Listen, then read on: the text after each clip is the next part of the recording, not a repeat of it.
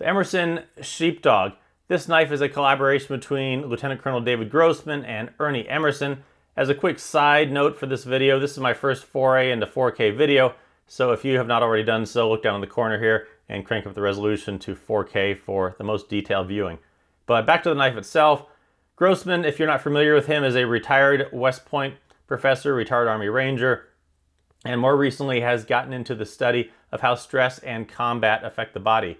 He went to Ernie and suggested a collaboration knife, and really the only thing that I think he really requested was, for the most part, a flipper, which is a new design for Ernie. And along with that, he wanted both the thumb disc and the wave opening feature and left the rest up to Ernie.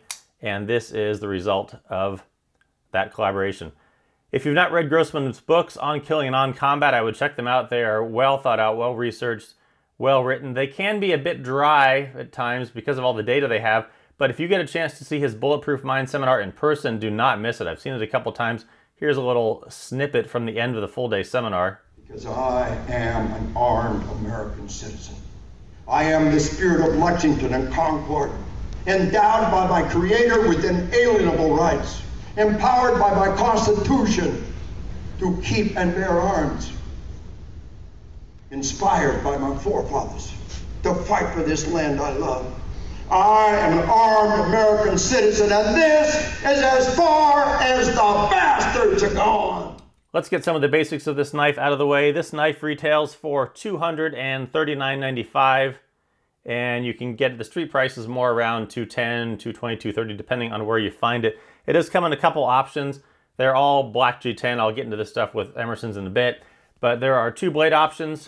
There is the Bowie style blade and more of a spear point style blade, and then they come in both the black and the stone washed finish. Overall length of this is 8.4 inches. The blade is 3.5 inches, and the blade stock is the standard Emerson blade stock of 0.125 inches. Speaking of standard Emerson, one of the things with Emerson is that he has come up with a formula for his knives, and he pretty much carries that through all of his knives. So when you get an Emerson, you kind of know what you're getting. It's not like some other companies where they have all these different designs. And just to use as a sort of an example, here's my mini CQC 15, which I really like, although now I'm spoiled. I wish it had a flipper. I'm missing that on this. But just to show you how Emersons are, common things being common on Emersons are common, let me show you some examples. All Emersons come with an overly grippy, out of the box G10 scales. These scales will tear up your pocket when you first get them, so if you need to, they'll wear down eventually with time, but you can take some really fine grit sandpaper and sand it down a little bit, especially on the pocket clip side, because underneath that pocket clip, that will be unpleasant to your pocket.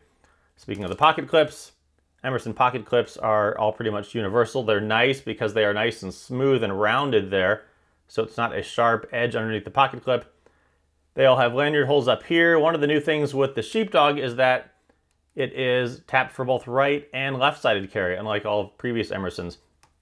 Emersons all have steel liners nested under the G10 scales, and they previously had backspacers, and more recently they're starting to go with this open design with the backspacer there. The other thing I like about Emersons is they all have standard hardware, which I really appreciate. The screws, flathead screws up at the pivot, and in the back here, just normal Phillips head screwdrivers. None of this funky Torx bit stuff here where you have to have special tools. Torx bit, can't adjust the stuff without fancy stuff, or maybe you need a spanner tool to get into it.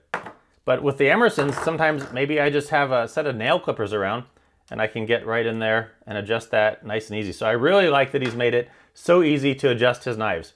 The new thing with the Sheepdog that Emerson has not done before, two big new things, is that he has a flipper, and along with that flipper, it now rides on a ball bearing system, whereas all of his previous knives ride on washers. And this CQC 15 obviously does not have a flipper, but the washers, I've had this for a while, I really need to take it apart and clean it because this has just become stiff.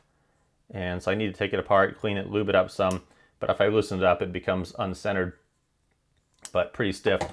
With this, with the new flipper and the ball bearing system, it just rockets right open. You can do it with a small amount of effort, just a small push, it'll open up, or if you really put a lot of force, it really rockets right open. You can also certainly use the thumb disc to open it up, or you can use the wave feature as on all other Emersons. So plenty of ways to open this. With this flipper, one of the things I also appreciate is that he made it comfortable. It's nice and smooth there compared to some other knives like my Hinderer. The Hinderer has jimping on the flipper and the edge of it is really kind of sharp. So with repeated flipping, this is not really all that pleasant on your finger. On this one, I like that he's made it nice and rounded, so it's easy on your finger and it really doesn't take that much pressure, like I said, and you can just open it and it flips right open. Size of this, use of this, it's made, you know, with Grossman's input in it, and the intent, it's made as a offensive, defensive, combat kind of knife. However, I certainly don't see why you couldn't use this as an everyday carry type of knife, which is what I plan to use it for because I have no desire to get in a knife fight with anyone. But that said, this blade shape is certainly mean enough that you could do quite a bit of piercing with it. The spear point might be a little bit more utilitarian, but I just like the blade shape of this, so I picked this one up. Size-wise of this, it's I guess it's kind of a medium-sized folder. And just to compare it to a couple other knives, let's start with, I already showed my Mini CQC 15. And this makes my Mini CQC 15 actually seem almost downright small. And the length is not hugely different, and the width is obviously the same because all Emersons are pretty much common. But the thing that really got me with this, and the thing that really the only downside I don't like about this knife is the size of the choil. Right down in here, the choil is just really wide this way. Comparing it to the Mini CQC 15, you can see how much different that is. And you really notice that in your pocket. And comparing it to some other knives, like a Paramilitary 2, hugely different. A ZT 562, quite a bit different. And a Hinderer, quite a bit different. So this added choil down here is great for holding and all, but I just wish it was a little bit smaller this way for a little bit easier carrying in your pocket. Because of this big choil, it doesn't fit into some of the knife pockets of some of my pants. It will not fit into the knife pocket on my Vertex pants, which is frustrating to me, but it will fit in to the knife pocket on my True Spec pants. So it just kind of depends on what pants you're having. Otherwise, sometimes I've taken to putting this knife up in my front pocket and putting my pen in my knife pocket if it doesn't fit. But otherwise, the size comparison, here it is compared to a ZT 562. Fairly similar in size, I would say.